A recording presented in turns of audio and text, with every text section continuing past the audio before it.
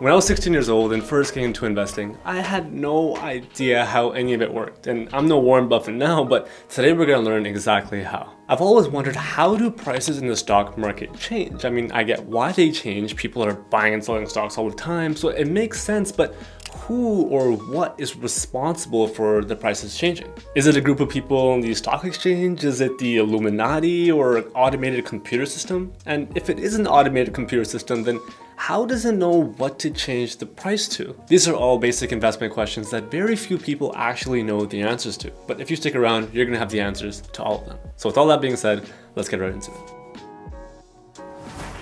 Now this is pretty crazy, but not too long ago, just before the tech boom, we had a silly little thing called floor trading. This is essentially when instead of investing from the comfort of your own home on your laptop, investors would have to go into an actual physical stock exchange, like the New York Stock Exchange, which is located in New York City on 11 Wall Street, where they would invest with a pretty funny method looking back at it today called open outcry.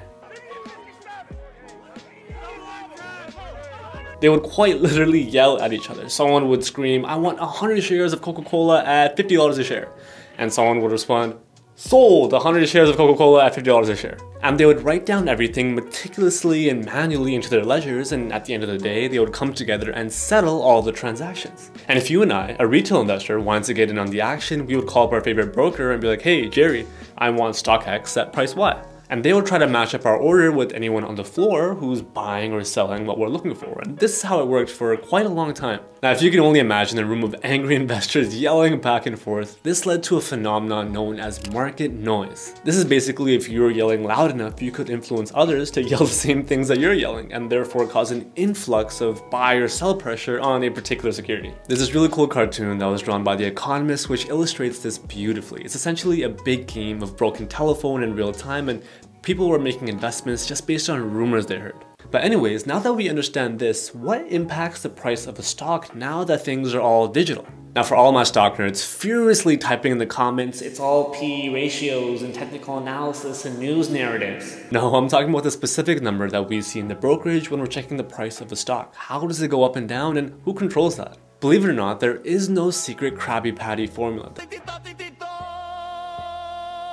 The price you see in the brokerage is essentially just the last price the stock was traded at. Isn't that crazy? It's not Megamind himself telepathically controlling the price, it's essentially just what people are willing to pay for it. So the price you see on your brokerage, which is quite literally changing every second, is nothing more than the last price it was bought or sold at. And before the stock guys come after me, I do recognize that there are tons of factors which may come into play when you look at the changing of prices of stocks. But once you boil down all the noise, the fundamental rule breaks down to the basic supply and demand principle. If more people want to buy than sell, then the price goes up and vice versa. And this is exactly what happened to Bitcoin not too long ago. Now, if you've gone this far into the video, then good job, you're really smart, but let's crank it up just a little bit. There's this thing called ELOB, which stands for Electronic Limit Order Book. Now, exchanges usually do this behind the scenes by leveraging different databases, but it's important that you at least understand this so that you don't end up overpaying for a stock. I want you to imagine a column of buy offers on one side and a column of sell offers on the other side. The buy offers are sorted from greatest to least, and the sell orders are the opposite, with the lowest dollar amount at the top and the highest dollar amount at the bottom. On the buy side, offers are sorted from the greatest at the top to the least at the bottom. And on the sell side, it's the exact opposite, with the lowest at the top and the greatest at the bottom. So this is what is known as bid and ask. Buy is bid, so BB, and A is sell, so now we have BB and we have ask.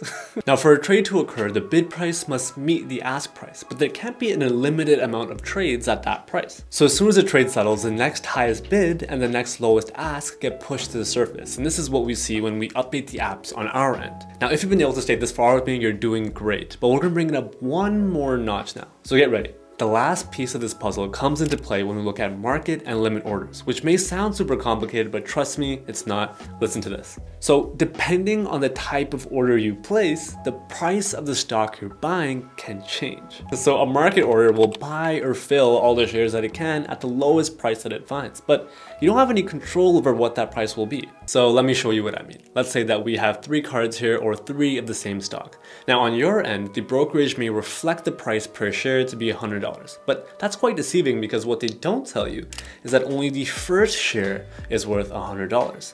The second share is costed at $110 and the third share at $115. Now, if you were to jump right into a market order, Elon would go into the ask column and scan it for the lowest price entry point at that moment. So in that case, it would settle the first stock at $100, the second at $110, and the third at $115. So on the surface, it may seem like you're paying $300 for those 3 shares, but in reality, you had to pay $335.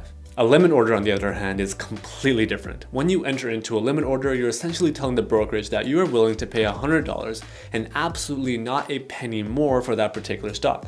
So in that case, if ELOP doesn't see a suitable entry point, it will not execute the trade and you'll wait until a suitable entry point becomes available. And that's why in some cases, a market order can be a little bit problematic because in some cases, your average cost might be a little bit higher than what you expected. Now keep in mind that most of the time, the difference here will be negligible, so not a huge deal, but something to consider. So I know that was a lot, but if you've made it this far, I hope you've made a very interesting realization. The reason why the prices of stocks move is because of you, all of you at home watching. Retail investors and institutional investors come together to make the difference. Now feel free to watch this video over as many times as you need because it's definitely a lot to digest, especially if you're just getting into investing. With all that being said, I wish you all the best of luck in your investment journeys. Click right here if you want to learn more. Don't forget to leave a like, and as always, I'll see you guys next time.